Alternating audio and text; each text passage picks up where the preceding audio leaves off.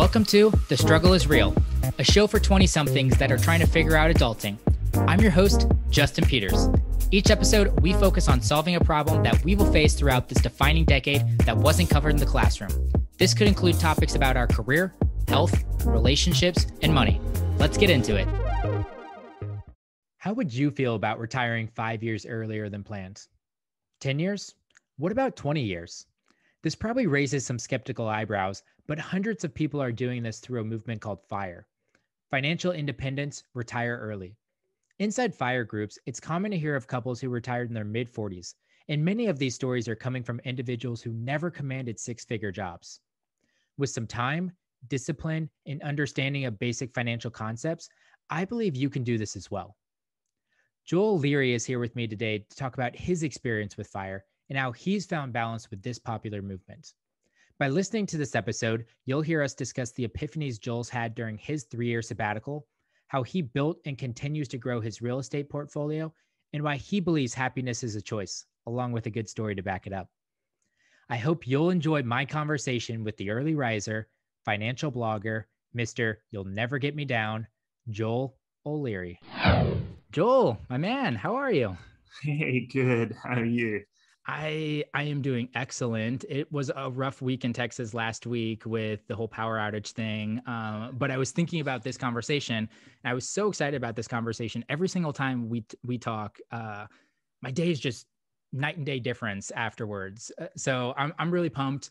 We actually first connected over a year ago before this podcast was even a thing, because I heard you on another podcast and you were taking a sabbatical at that point in time. And I was just starting to think about taking a sabbatical of my own. So I reached out, and I wasn't expecting to get a quick response back, but you literally just said, yes, that sounds great. I'd love to chat. Here's my phone number. Call me whenever.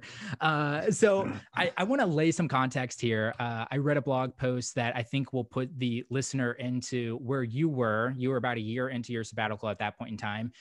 And at what I'm going to read is when you just started your sabbatical and what you were thinking. And it was so funny because I think I was in the exact same boat. So you said, I worried that if I quickly changed jobs or joined a new company, I could find myself in the exact same situation again a couple years down the road.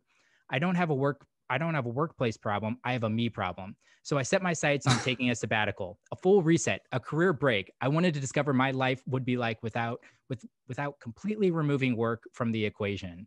So what was going on in your head at that point in time? I wrote that. Dang. You did. That's cool.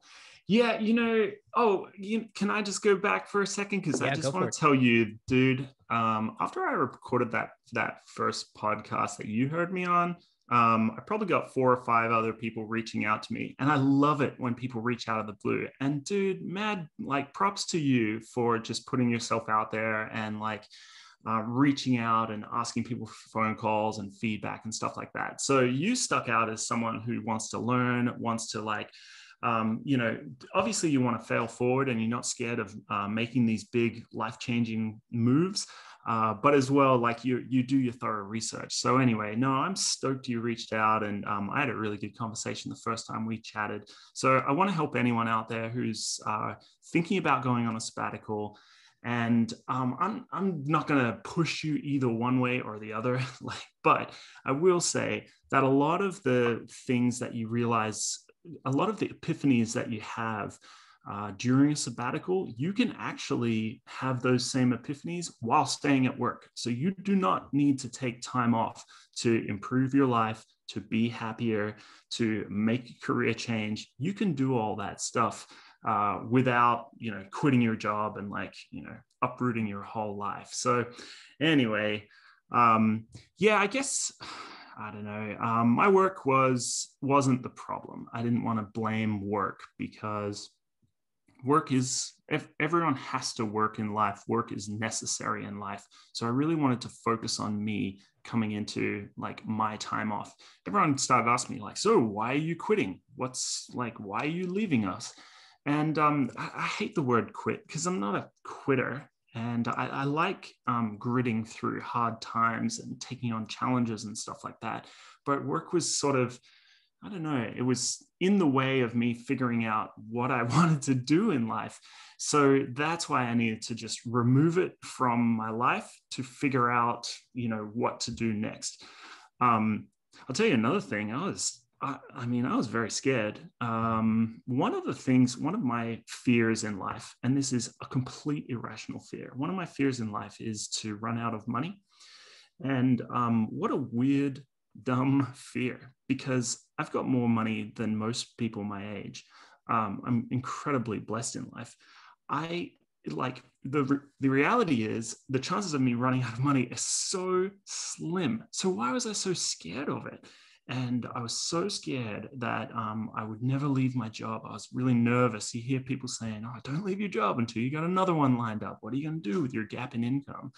So when, like, a lot of people say, well, if you're scared of something, face those fears directly. I went from receiving an income every 2 weeks, I got like a paycheck delivered to me. I turned that off. When you quit your job, you have $0 delivered to you every 2 weeks. Can you imagine your paycheck saying $0 every 2 weeks? Yeah. And that goes on I missed like 50 paychecks in a row. $0, $0, $0. Talk about facing your fears. And I quickly realized, like, oh, I'm not scared of going broke. That is such a dumb fear. I need to like reset how I make decisions, because money should not heavily be a big factor in like my decision making. So sorry for the ramble. No, I sort of forgot the original question, but yeah, that's my thought process at the time. Yeah, perfect preamble, because I was going through a lot of the same situation. We have the exact line of thinking where I've never left a job without having another job lined up. I also have that fear of having $0 in my bank account. And it took a couple weeks, maybe even a couple months of the $0 paycheck to come through. But I finally came to peace with it. Ended up taking about 7 months off total. Wow. I'm back to work now, but the whole purpose of it was just to give me some white space. I felt like I couldn't catch up and, give myself a break to really think about what I wanted to do next with life. And Yes. I heard a lot of that same parallel whenever I was listening to you, where you were at with your certain journey as well. You put it very well about what your next step is in life. I think going into it, I was a little, I think I was a little confused about who I was. And I think I didn't, like, you hear a lot of people when they're wrapped up in work and they're so far into their jobs and careers, they're like, I just don't even know what my passion is anymore. I need to go back and find my passion. And I used to do all these fun hobbies, and I used to do this and that, and I wanted to travel, and where did that go? So sometimes, or what I did was I quit my job, and then I went on this mission to like find out who I was. I even called my mom and I was like, "Mom, like, what did I want to be when I was a kid? Like, give me some, help here." And she wasn't any help at all. She said, "Oh yeah, well, you didn't really want to be anything. Like, your favorite color was blue, and you really liked the texture of, surfaces." I'm like, "Mom, no, I want career. Like, tell me what I should do next." So anyway, I reached this epiphany that instead of going back through your past and figuring out who you were, picture the you like 10, 20 years from now, picture the life that they have, and then build towards that. So it's sort of like building your new self versus figuring out your old self. And that was a mindset shift that I really that the sabbatical helped me make very, very quickly. So instead of focusing inwards on like, what is my passion and what can the world provide to me so that I can be happy, it was now more about, actually, what do I need to explore and who do I need to become, and what out there can I go and what is within my reach now? So that's sort of, that was my next like big epiphany. Yeah, no, I read that blog post too. I think it was like 7 epiphanies from your sabbatical. And the one that the last one was funny. And you already told us it was, maybe I could have had all these epiphanies without even taking time off work, which I just thought was hilarious. But your second one you wrote was, finding yourself isn't productive. Instead, build your future self. And I thought that was so thoughtful in that approach, because you're right. It is about, building the future self. And that's what that time off gave me, is to really think about, how do I want to continue to spend my time? Because I'm on a path of financial independence like you are. And, once you get closer to it, you start realizing, what the hell am I going to do after it? Yeah. Like, what do I want to do here? So what were some of the things that you did on your sabbatical? Like you said, you went out and, tried to start building your future self. Did you explore some certain hobbies? I know you took a cool summer trip up the West Coast and stayed in Montana as well. So what were some things that you did that first year off? Yeah. So one thing was, instead of, so I was really worried that I would go back to work right away. I was worried, and this is so weird, like the 2 weeks that you put in your notice and then shortly afterwards, you'll get so many job offers. It's ridiculous. People are like, oh, you quitting your job? Why don't you join this company? Hey, I heard this is opening. And all of a sudden you get all these offers and you're like, oh, I want to join that company. And I was worried that I'd go right back into a position that would eventually be the same. Another means to an end. So what I did was I quit in March, and then I immediately booked overseas tickets to Australia, New Zealand in November, December that year. So knowing that I can't just go get a new job, because I can't go get a new job and then like they go on leave right away, like long leave, 6 weeks off.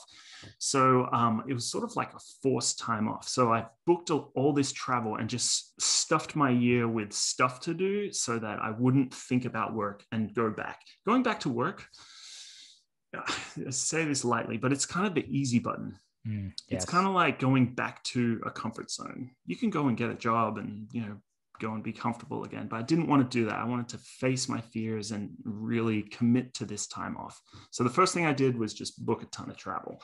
And traveling, oh man, whether you go for 1 week or 1 month, you explore yourself. You see things in a different light. You meet a whole bunch of new different types of people, and you figure out all these weird, cool things about yourself. One other thing I did was start to write a little bit.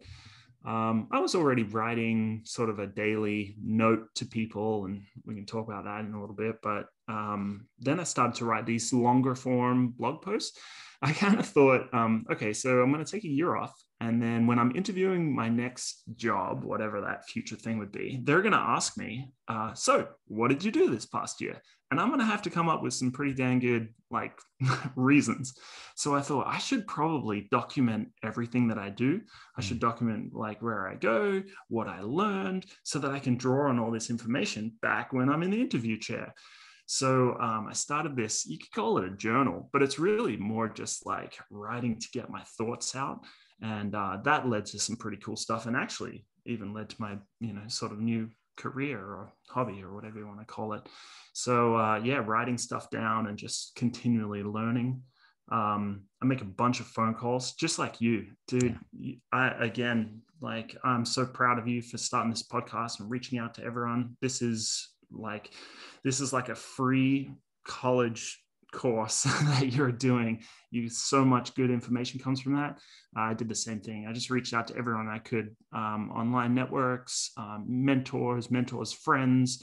You got someone to refer? Cool. I'll talk to them. You never know where these paths lead.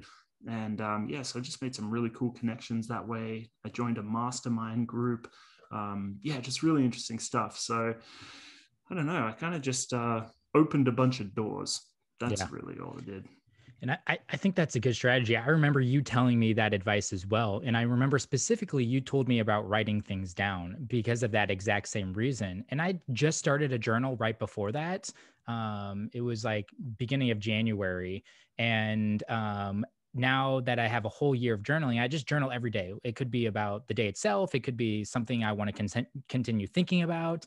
I just write it like at least a paragraph worth of stuff every single day, just as like a future jogging memory. And now that I have 1 year down, I go back and read the journal entry from the year before. And it's so funny because you came up in my journal like 2 weeks ago, and I was like, man, I talked to this guy named Joel. It was such a fun conversation. He's so interesting. He gave me a lot of great advice on sabbaticals. We should stay connected with him. If you haven't reached out to him recently, you should reach back out to him. So here You we wrote are. that note to yourself? Yes. Yes. That's awesome. So I don't know if that's manifestation or what it is, but here we are having this conversation. So Dude, it is manifestation. If you write down in the morning every single day, I will be happy today. I will look for 3 good things instead of 3 bad things. That is manifestation. If you do that for 30 days straight, you will wake up the next day and you'll look for 3 good things automatically. It's just about getting in a habit. So yeah, absolutely. Your notes written down, it just, it fast tracks your personal development. So agreed. I love that. So early life for you, you mentioned your mom. It seems like your mom had a major influence on you, and especially around financial literacy. Can you tell us a little bit about growing up? Oh, yeah, sure. So my parents, let's see, they got married when they were, I think they were 19. Yeah, had my big brother right away, and then 4 kids actually all in a row. I'm the second of 4. So my mom was 20, I think she was 25, and she had 4 kids already. And so my dad had to drop out of college and sort of support the family. He got a job, and I guess we weren't struggling, but we certainly didn't have any money or anything like that growing up. I shared a room with my brothers and sisters, and then my brothers almost all the way up until through high school. So anyway, my mom was just really good at budgeting, and so she taught us how to budget. She taught us how to save slowly. We were raised in a Christian home, so we went to church, and we learned how to give to charity and tithe, and sort of set aside a portion of our income for the future. And that just set the foundation to a good, I don't know, savings plan throughout my life. And so she was a big help with that. My dad, more so on the investing side, he's really interested in real estate and, looking at the stock market and stuff like that. So we even now have a lot of conversations about that. And, he's not like a genius or terribly smart in these things or coming up with these brand new investment strategies. And like I said, they're certainly not made of money or like making millions or anything. But just studying slowly and developing good financial habits. I credit my parents to that for sure. Yeah, no. And I don't think you necessarily have to be super intellectual to be financially savvy. A lot of it is really simple, really boring stuff. And it sounds like both your parents kind of taught you the simple, boring things. I know one rule that was in your household was this 45% of 45% of the money you make goes to savings, 45% you can use on spending, and then 10% goes to charity. And your mom also, she had good setup rules for that, but she also had some discipline as well. What about if you miss school? Yeah, you've done your research. Yes, some funny things. So my parents taught me all these good financial lessons. One of them was the 10% goes to charity, and then out of the 90% left that you have, 45% of it goes to savings, 45% of it goes to, like, you can spend on whatever you want. So like right out the gate, I was always saving kind of like half my income. But more than that, my parents taught us responsibility to contribute to like our community and our house. Like we always did chores and cooked dinner with the family, and like I remember working a lot of chores. Some of them paid, most of them not paid.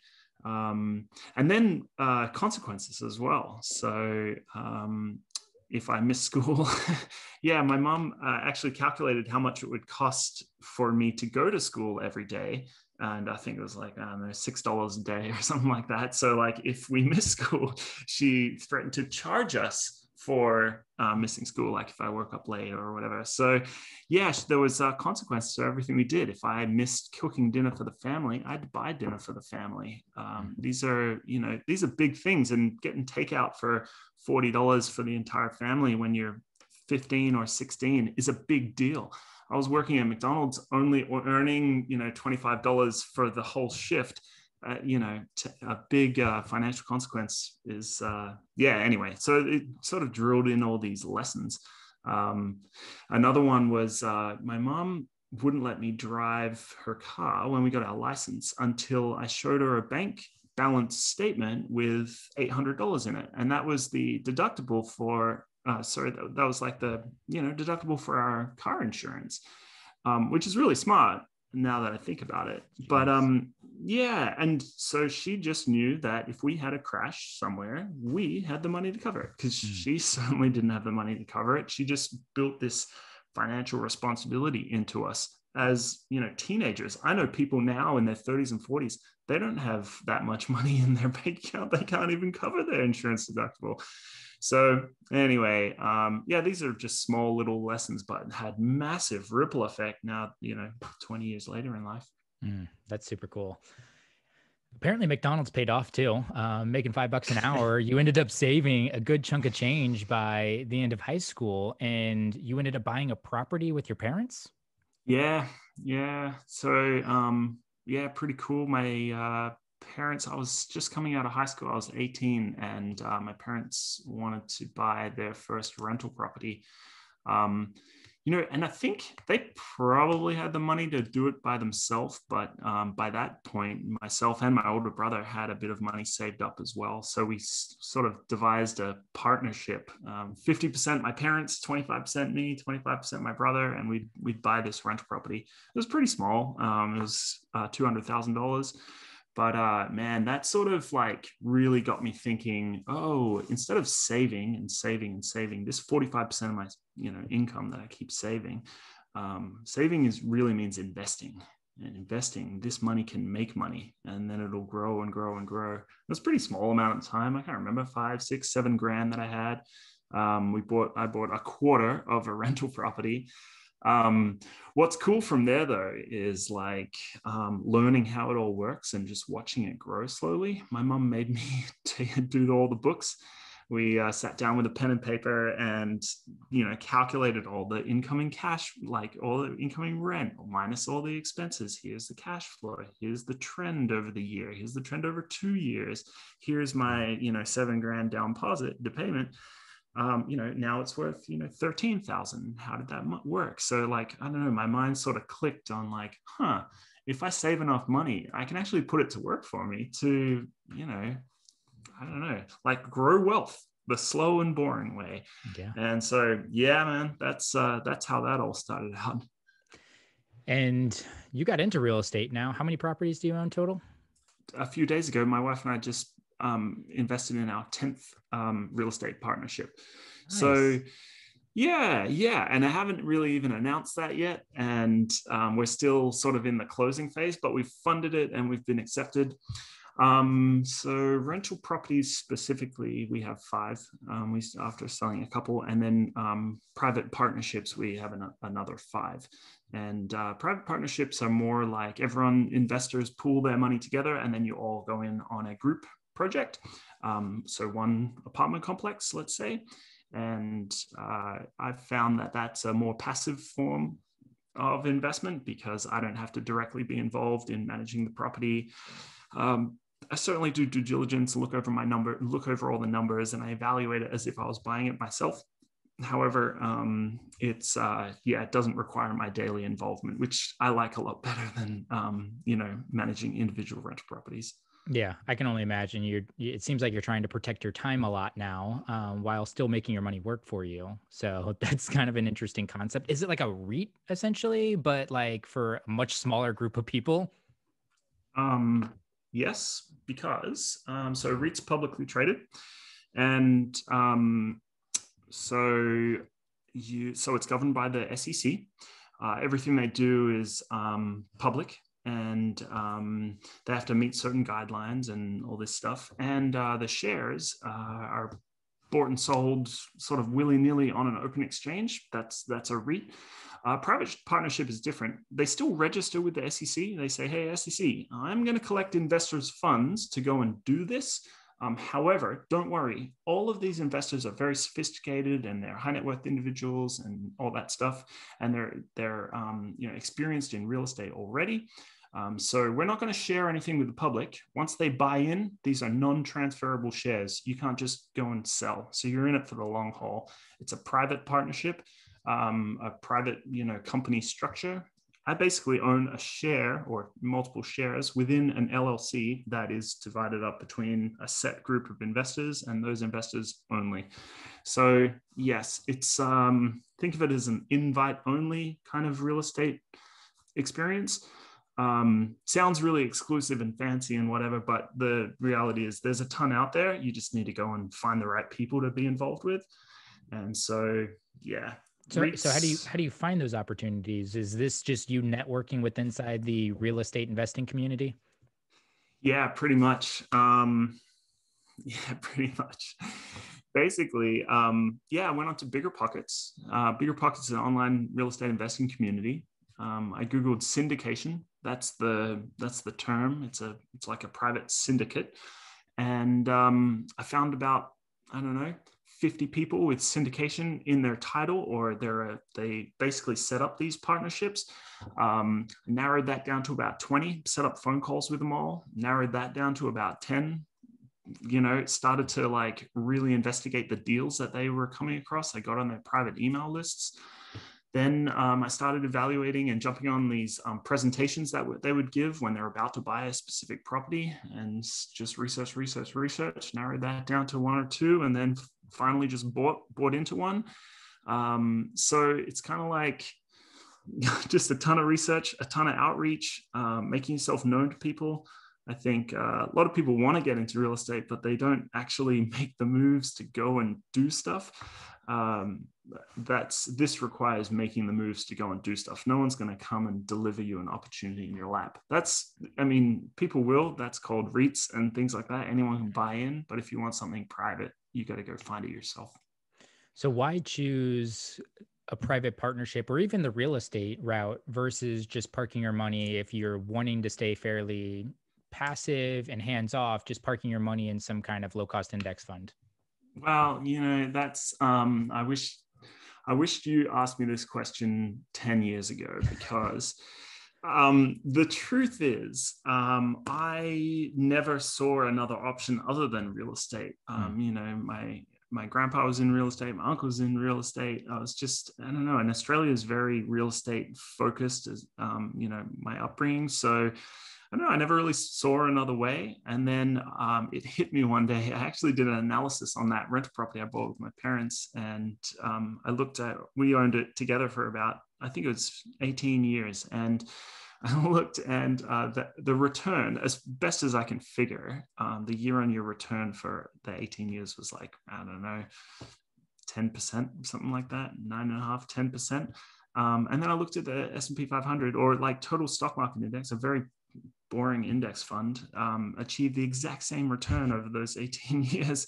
And if I just stuck my money in there, it would have grown the exact same rate. So like, why? There is no reason why. I really wish I did start investing in the stock market earlier versus real estate, but it is what it is now. I think real estate investment gives you a little bit more control. These private partnerships, I can evaluate the numbers. I have sort of a say in what projects I want to buy into and which ones I don't. I've got a set of investing criteria that I've developed over the years. And if they meet that criteria and we're on the same page, I'll invest. If not, I don't have to.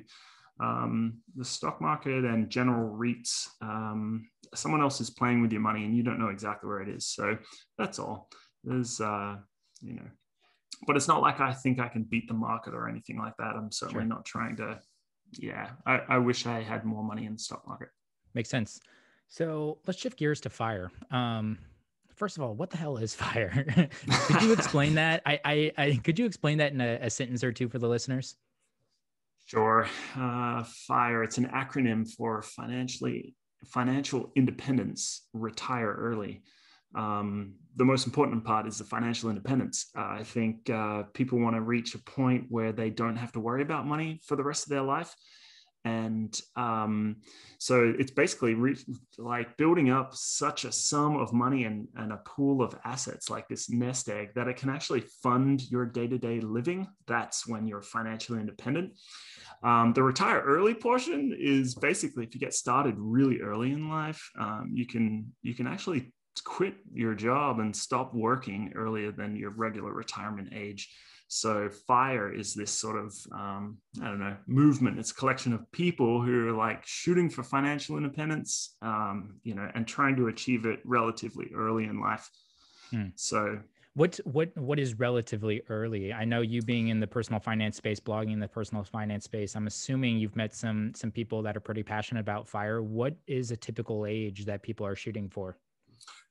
Oh, dude, it's all over the map. I think what people are pretty much drawn to the FIRE movement because they want to retire as early as possible, and that's how they find it. They're like, "Dang, I need to get out of what I'm doing. I want to retire. I don't like what I'm doing." So it's a bit of an immature mindset because they think that achieving financial independence is magically going to improve their life. But kind of like our sabbatical conversation, we just already talked about, quitting your job just means you have to find something else. So it's just like the next section of your life. So the longer people stay on this financial independence path, the more they realize it's more a lifestyle versus an event. Financial independence isn't a once-off thing. It's sort of like you live your life by a set of guidelines. You asked about relatively early. I think, what is the average retirement age? 67, 70, something like that. Mm-hmm. So anything under that is considered early. There are people in their 40s who have woken up and realized they have no life savings. And now they're jumping on this financial independence path, learning how to save, invest, make a little bit more, and they can retire when they're 50. That's 10 years. It's pretty amazing stuff. If you do this if you start in your 30s, maybe you can retire in your 40s. If you start in your 20s, maybe you can retire in your 30s. So it's all over the map. I think the news articles like to shove it in people's face, and they like to expose people that have retired when they're like 32 or something silly like that. But the truth is, everyone's different, and you can retire whenever you want. It's got nothing to do with retirement. It's more about shooting financial independence and building a life that you really enjoy, no matter how much money you have. Sure.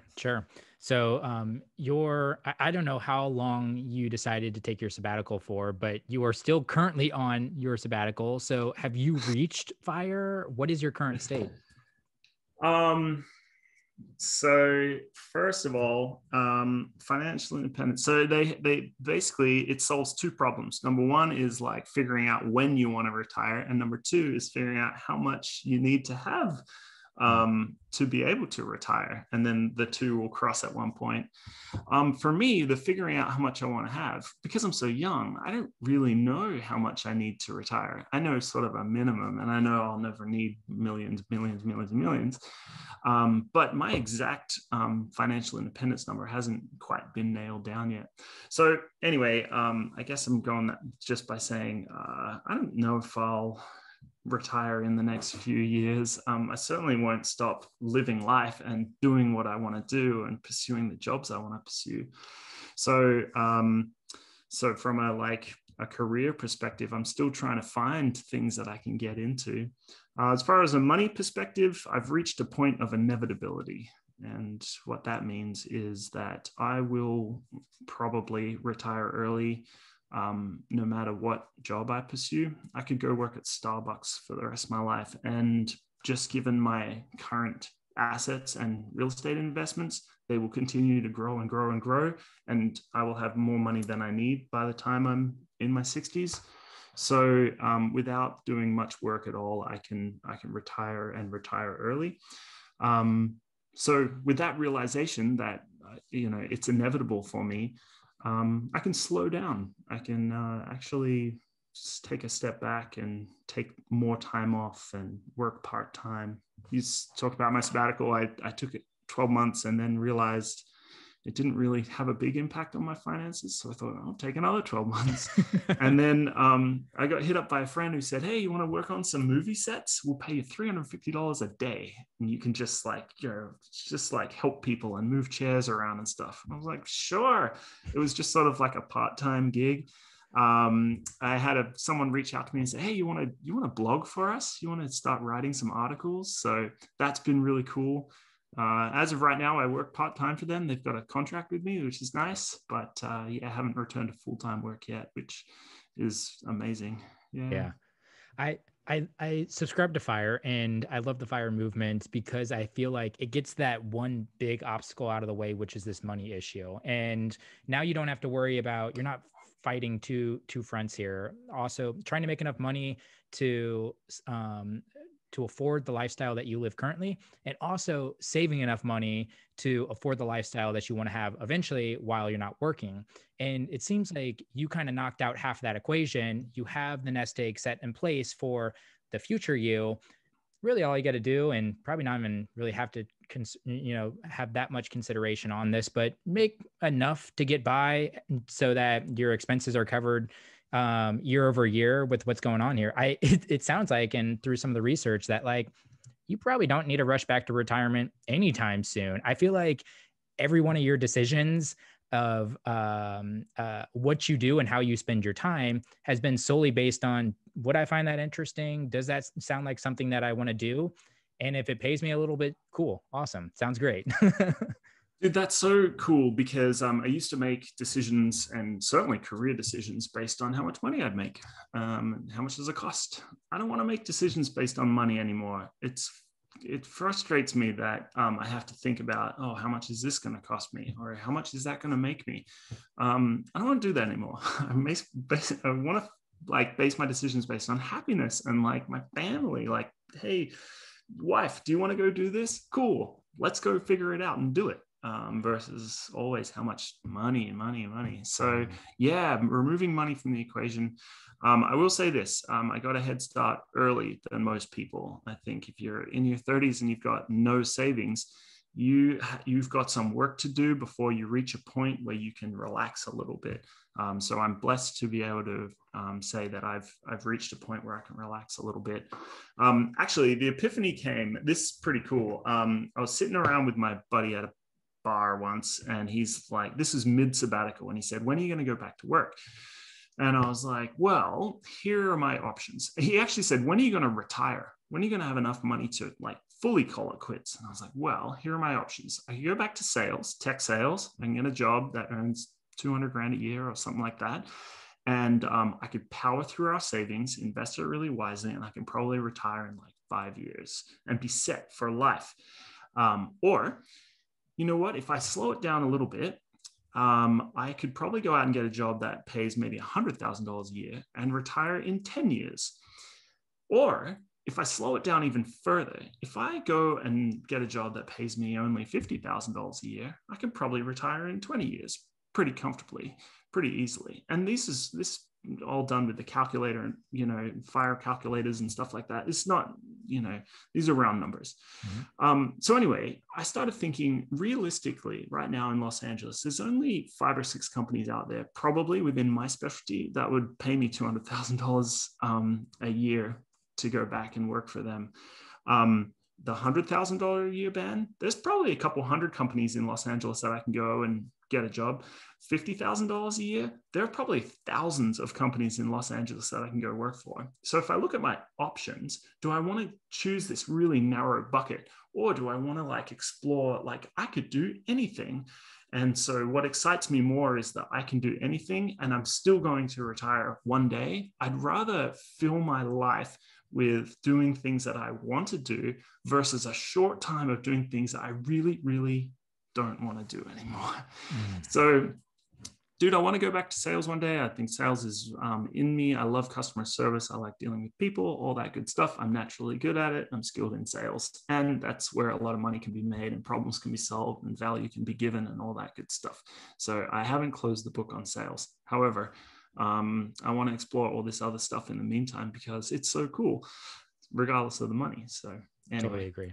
That's awesome. And I feel like there's some myths around fire as well. And the two big myths that I hear pretty often is that you have to like live this life of extreme frugality. That's one piece. And that like you can only spend money on the things that you really need to spend money on to get you through to the next day, you know, rent and groceries and gas, and you can't go out and do anything else with your life. And then the other side of the coin is you have to be a high earner. You have to be someone that makes, you know, 100K, 200K plus. Um, I think both those myths are exactly that myths, but I'd love to get your thoughts on it. What do you think about extreme frugality? Is that something that you subscribed to all these years while you were in your quest to fire, or how was your lifestyle? I think I don't want for much in life. So I think I'm blessed a little bit. I think there are people out there that want fancy stuff and expensive stuff, and they think something's cool because it's expensive. I just don't. So that's just a mindset shift that anyone could make. You could call it extreme frugality, but the truth is I have everything that I need, and I do everything that I want to do. I think when people talk about extreme frugality, they're thinking about all the things that are taken away from them versus the things that are in addition to them. So, for example, a two-car household, if I tell them, hey, you could probably do without one of your cars, they would freak out, and they quickly think about all the reasons why they need two cars and all the things that is going to stop them from doing. And like they're thinking about the negative impact and the things that are being taken away from their life. On the flip side, I would encourage them instead to think about all the things that would add to their life. One, they would communicate more because you need to negotiate around one car schedule. Two, they probably carpool more and save. They'd certainly be saving a lot of money. Hey, maybe some more outdoor activities like bike riding to work, or walking and to things within a 1 mile radius. There's really no need to drive anyway. It would help you slow down your life. There are a ton of benefits to being like a one car household, but they don't see them. They only see like, no, these things are going to be taken away from my life. So anyway, while some people would say, oh, that's so frugal, I don't think so. I think just change your mindset a little bit. Yeah. Yeah. And the other one, the income one, is really funny. Like I threw out $200,000 a year for a sales job, but really I made over $200,000 a year 1 year of my life. The rest, I'm not even had a massive salary. My wife has never had a massive salary. So you can achieve financial independence on a very small salary as long as you're spending less than you're earning. And you don't need a massive income to save money. There are people that have done it with very, very modest incomes. And there's a ton of examples I can share with you online of people who are saying, hey, I'm a teacher and I'm going to retire in my early 50s, a decade ahead of all my peers. And it's from these very small saving decisions that I'm making along the way. So yeah, these are myths. Yeah, totally agree.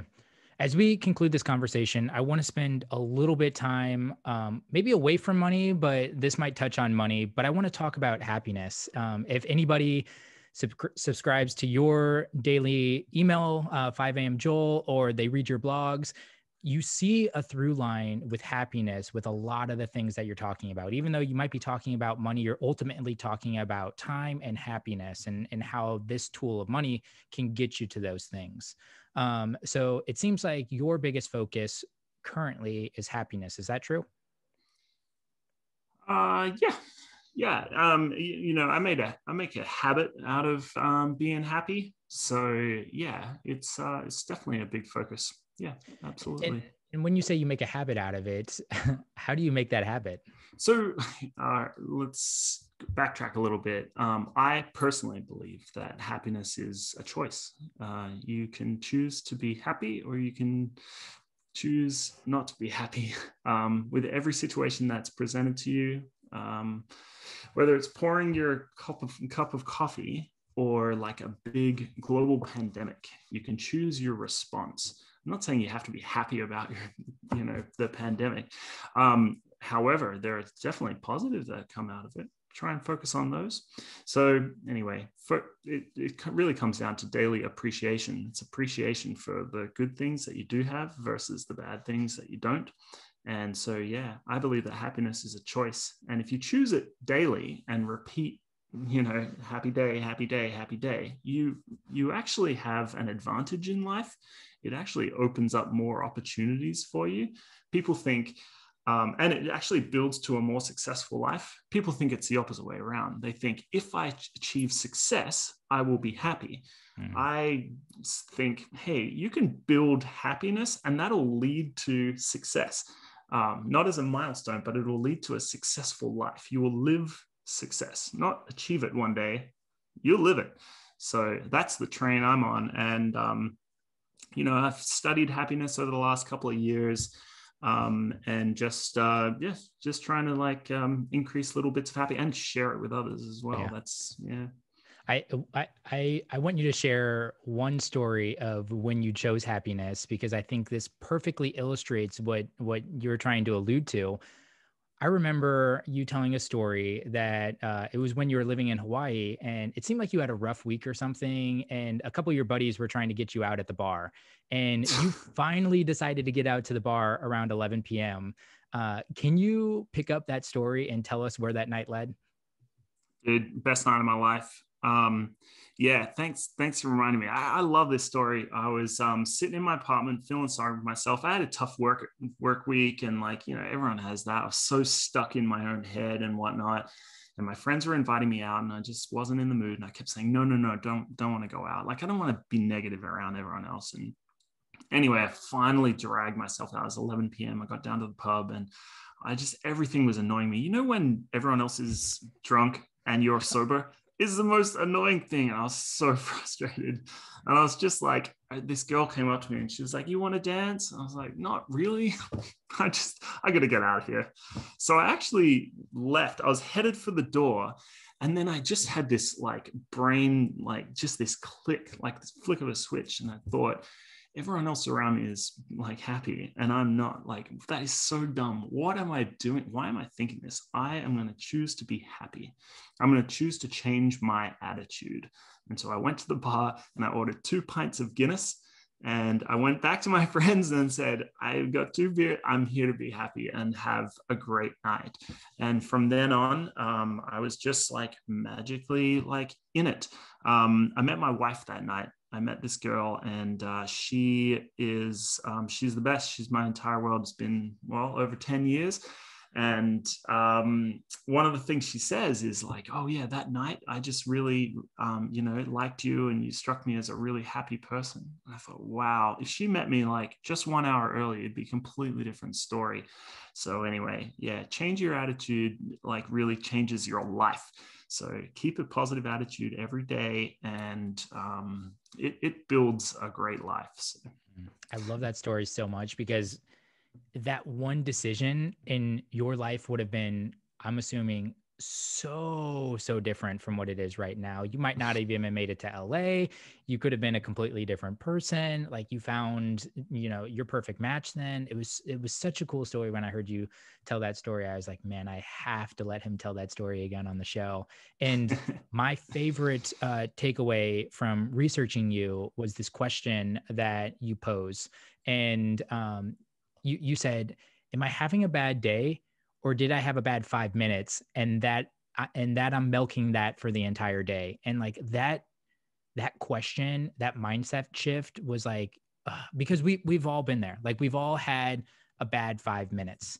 And then the majority of the time, myself included, I let that 5 minutes ruin the rest of my day, or maybe the rest of my week, and spoil great opportunities like you had to turn around, go get 2 pints of Guinness, and just decide to have a good night, and maybe find that person or whatever it is. So I love that story so much. Thanks for sharing it. We didn't even get to talk about 5 a.m. Joel and your newsletter. So I want to give a brief moment to tell a little bit about that in case anybody wants to go out there and subscribe. Can you tell us a little bit about 5 a.m. Joel? Yeah. I mean, so it started about 4 years ago. I got up every morning. I get up every morning at 5 a.m. And actually, the funny thing about 5 a.m. It's your podcast name, "The Struggle Is Real," like is so spot on. Every day is a struggle to get up early. It's actually it's still really difficult for me. I'm not a morning person. I don't spring out of bed. It is a daily struggle, but so much goodness comes out of it. So what I do is I get up every morning. I make a quick note. I got in the habit of sending these little emails out to my direct team at work when I was working, and that's sort of gone public since then. So now I get up and send a short little email. Sometimes it's just like "Hey, how you doing? Let's have a great day." Sometimes it's a bit of a fun story, maybe a joke, a little positive, just sending good vibes into the world. And people seem to like it. So they're jumping on my email list from all around the world. If you want to check it out, you can go to 5amjoel.com and you can check out all my past emails and subscribe to new ones and stuff like that. So yeah, it's kind of a fun little hobby website for me. So Yeah, I tell people if they want to put a smile on their face in the morning, subscribe to the newsletter. Like the other one the other day with the street sweeper and the banana peel. I just laughed at that. I giggled at that. I thought it was so great. dude, that is so cool. Actually, one of the coolest things about having an email list is getting the replies. And I've got to figure out a way to make this public. But I send an email out in the morning of a funny story that happened to me, and I get 10 responses from funny stories that happen to other people, and they're hilarious. So I'm doing my best to share all these stories. The street sweeper one is really good. Yeah. And these people all around the world. The other day, I got an email from this lady in Mumbai, and it just said, "Good morning from Mumbai. Here is a bird that I saw out of my window, and here's a recording of the sound that it's making. It's so beautiful today." I thought, man, that's the most amazing thing in the world. And so, yeah, that's what I'm trying to share to people. Just this tiny little positive note in the morning sets the tone for the day, and yeah, so. And you can also reach out to me on there if there's anything on this podcast that I haven't covered. Shoot me a note, just like Justin did. I'll have a phone call with you. I mean, hopefully, maybe buy me a beer. Yeah, sure. And if people are looking for more tactical advice, they want to learn a little bit about personal finance, real estate. You alluded to it earlier, but you're now blog writing at a blog called Budgets Are Sexy. So people can go to budgetsaresexy.com and check out, you write over there twice a week. Is that? Yep. Twice a week. Cool. And real estate, personal finance, what other things have you talked about? Yeah, it's actually a website owned by the Motley Fool. So they're big into personal finance and investing and whatnot. I'm catered more to the FIRE movement and how to be financially independent and setting up these small habits. There's nothing I exclude on the site. It's not like I've got specific opinions on random like Bitcoin and buying gold and all this weird stuff. I just talk general finance, and I'm a supporter of everything.